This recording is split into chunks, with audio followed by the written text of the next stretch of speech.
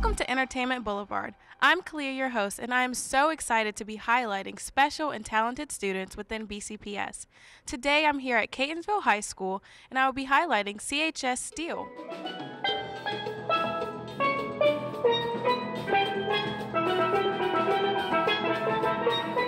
Today I have here with me Chris, Jackson, Andrew Hamilton, and Jim Wharton. Can you tell me a little bit about your steel drum group at Catonsville?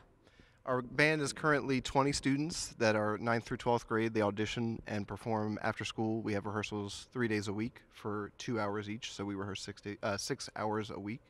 And I'm co-director along with Jim Wharton, and we have 2 seniors with us that have been in the band for 4 years, Chris and Jackson.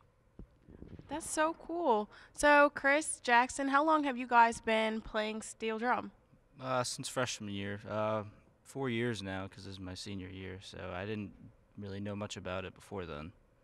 Okay, who kind of introduced you to it? What got you wanting to be a part of a steel drum band? That's so different for high schoolers. Yeah, it is very different. I just remember being in both elementary and middle school, and the band would come and play for us, and I was just thinking that's one of the coolest things ever. And so I always kind of knew I wanted to play when I got to high school. And then we had an alumni now named Joe Eagle. He came to our middle school one day, and for a band class, he just talked to us about joining, and that kind of sealed the deal for me. Wow, that's really amazing. How long does it take for you all to learn one song, since it is a pretty large group? It depends on the length of the song and the difficulty. We've learned songs in as little as 2 rehearsals, which is about 4 hours, or some of the longer songs that are more difficult can take a few weeks to even months. Okay, so do you all do performances? We perform about 20 times a year, sometimes 25, somewhere between there. We perform for elementary schools, retirement homes, and just throughout the community. That's really cool. How often do you all do intakes? We have auditions at the beginning of the school year, so we have, it's before school starts actually, where students come in, they learn how to play pan through the guidance of our students, and then the audition process, we really look for who's picking it up quickly, who can read music, and then we start right away before school begins.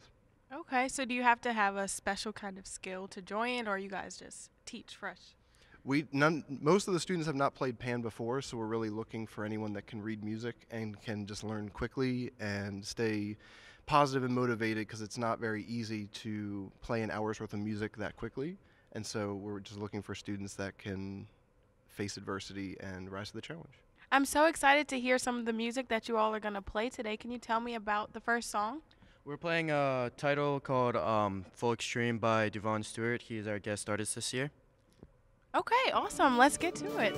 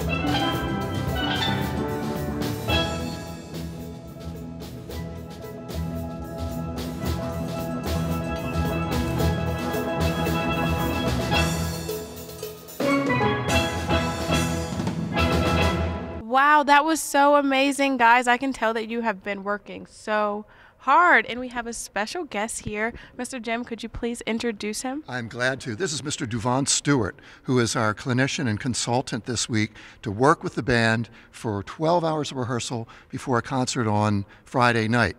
And he's not just any old pan player that's around. This gentleman is like known throughout Trinidad as the king of pan right now, because in Trinidad there's a competition each year, and it's so big in Trinidad, it's like our World Series or Super Bowl or whatever. And in the competition, it's called Panorama, and steel bands numbering small, medium, and large size groups perform for a set of judges and the audience, and then the judges decide first, second, third place all the way through. So in the first time in the history of Panorama, one person has been the arranger and created the tunes for the winning group in the large, medium, and small, and he is right here, Mr. Duvon Stewart. He has won the Triple Crown of Panorama, and we're just so fortunate to have him here with us and to work with us this week. Wow, you've come all the way from Trinidad to little old Baltimore. I actually have family from Trinidad, so I'm so excited to be standing here next to you, and I'm super honored. What do you plan on doing this week with the children? First and foremost, it's a pleasure to be here. It's a pleasure to be with young people involved in the national instrument of Trinidad and Tobago, and my involvement being here is just to continue to spread the gospel of Trinidad and Tobago's culture, extension to the world, to a lot of people that need virtuosos and grandmasters to be around them. And this has been 2 years in the making, coming to this high school, being invited numerous times by students who come to the West Virginia Early Managed Steel Pan Clinic. And here I am, just to showcase a week of fun, a week of togetherness, a week of love, a week of performing good steel pan music, just creating that ambience of friendship, love, camaraderie, and entertain the old folks and all the people that come from all over to listen to sweet pan music on Friday. Awesome. The students are so lucky to have you here. I'm lucky to be around them too, because it's a privilege. It's a privilege to be around the ones that look up to me as the idol, as the new face for steel pan back in Trinidad, and not knowing the amount of followers and supporters that I have. When I graced this auditorium today, it was just overwhelming, and I'm just glad to be around these young, aspiring, talented youths at Catonsville High School. Well, thank you, Chris, Jackson, Duvon Stewart, and Mr. Jim for allowing me to be here today. We're going to close it off with one more song by Mr. Duvon.